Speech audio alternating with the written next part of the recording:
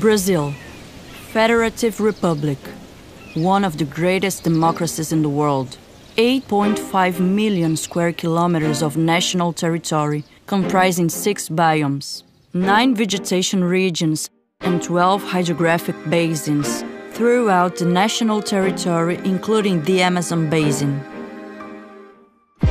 The greatest biodiversity on the planet, third largest food, fiber, and bioenergy exporter, all while using less than 30% of its national territory.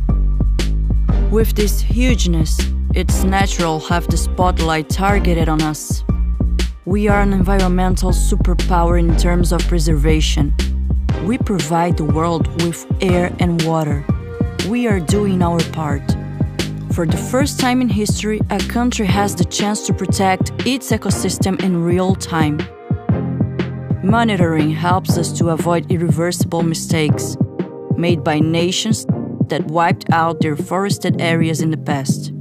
With global agreements, strong forest codes, and strict policies protecting nature, we seek transparency, conservation, and legality in agribusiness, which produces more than 1 billion tons of food, fiber, and bioenergy per year, generating 19 million jobs and representing more than 20% of the Brazilian GDP.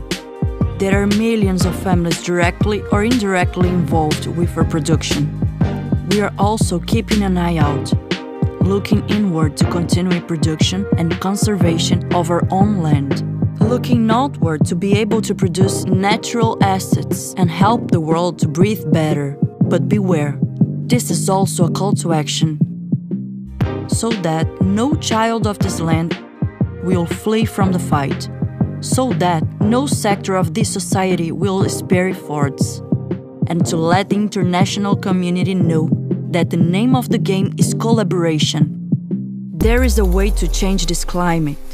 So, let's get back to the explanation.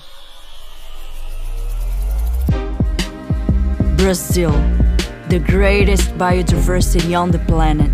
Giant because we can, giant because we want to be, giant by nature.